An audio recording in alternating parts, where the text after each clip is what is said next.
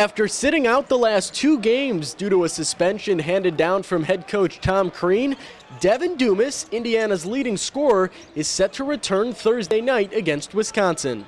I am going to play. Yeah, we're looking forward to doing that, and we think we've covered the ground that we need to cover, and it's time to move forward, which is exactly what I hoped would happen, and so that's where we're at. It means a lot. He can bring a lot of things to us on the defensive side, as long as with all of his offensive ability too. I mean, it's a big lift for everyone on the team. You know, Devan brings out, you know, the best in us, and I mean, he's a leader on that floor. He's one of our leaders on the floor, and I mean, we definitely missed him, and it's going to be great having him back.